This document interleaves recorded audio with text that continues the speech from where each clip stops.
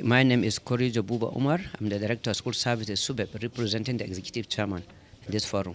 Well, the truth is this is not a new concept on us at SUBEB, and we have been doing that, trying to improve or to encourage girl child education. But what interests me most is talking about the security aspect of it. And I believe all relevant stakeholders are into it to ensure that without security, learning cannot take place.